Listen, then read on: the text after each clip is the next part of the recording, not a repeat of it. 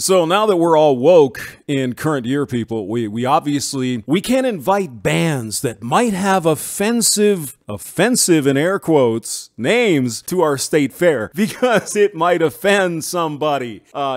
We just have to banish that. It's like 1984 is a playbook and not a dystopian novel.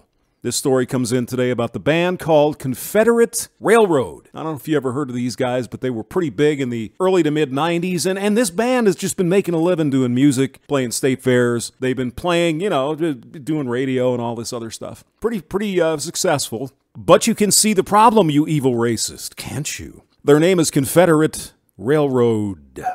Well, it was confirmed today.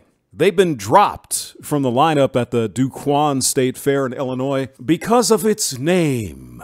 They have Confederate in the... We can't have that. What's even worse, a bigger sin? They might even have a Confederate battle flag in their logo. I mean, are these guys not woke? I mean, they've only been doing music for 30 freaking plus years, and suddenly, today, it's a problem.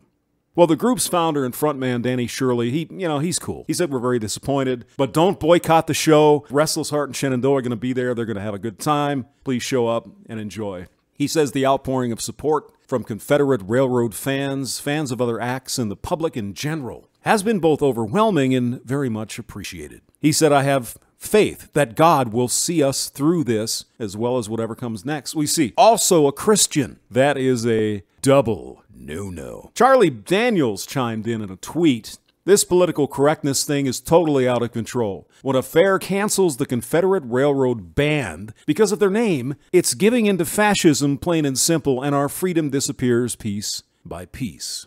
Sick of it.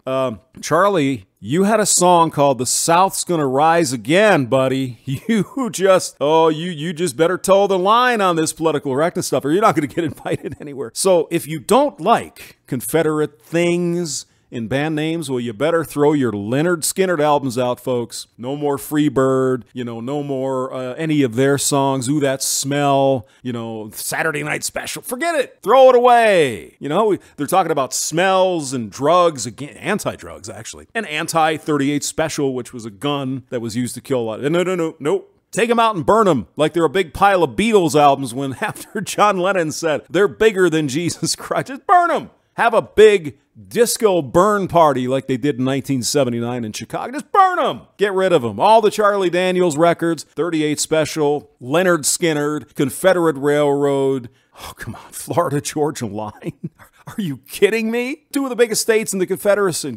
No more on the radio for those guys. Kentucky headhunters. That could offend a headhunter in some place in the middle of the Indian Ocean.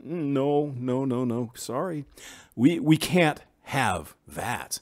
Is that where we're going today? Didn't I just hear that John Wayne, the airport in California, they want to rename it because he said something about Negroes in an interview back in 1970. This is getting insane, people, because they're not racist.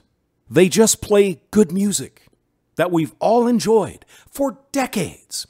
And now these freaking snowflakes want to take even that away. James Maxwell, thank you for listening.